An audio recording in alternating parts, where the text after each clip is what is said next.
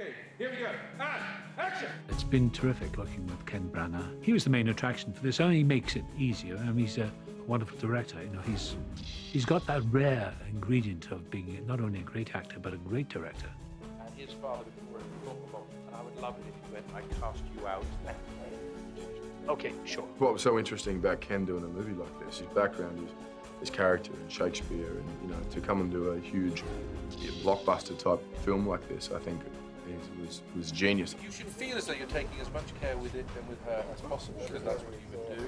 And then as soon as you touch down the line, and I think moving forward, because it's to do with that energy of getting back to home, getting back here. I mean, he's very, very emotionally engaged with us, and he just has such an amazing way of attacking the text from so many different angles that you wouldn't necessarily think of yourself. He just brings this all these layers. He brings out these things in you that you would never think about. He sort of pushes you in every single angle that the character can go.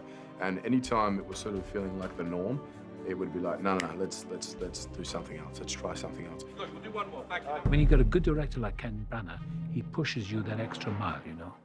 It's very effective for you to be leaning back like that. What does it feel like if I ask you to just lean forward occasionally? And he'll say, yeah, that's great. He's very cunning. He'll say, yeah, that's great. Okay, let's do one more, just a bit more. And he'll say, okay, and yeah, we got it. But let me just try this one more and just add this to it.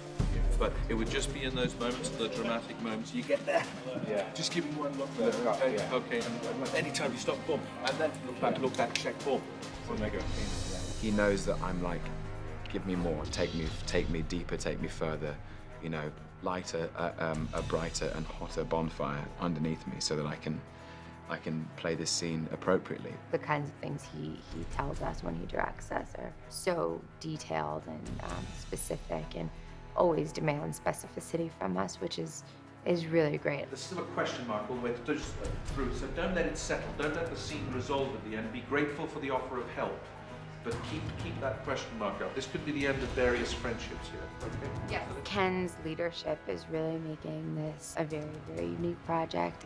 Energy of people who like, admire, respect each other, and who debate without rancor, but with passion, okay? And I need to feel that passion all the way through. He is maybe the most inspiring person I've ever met in my life.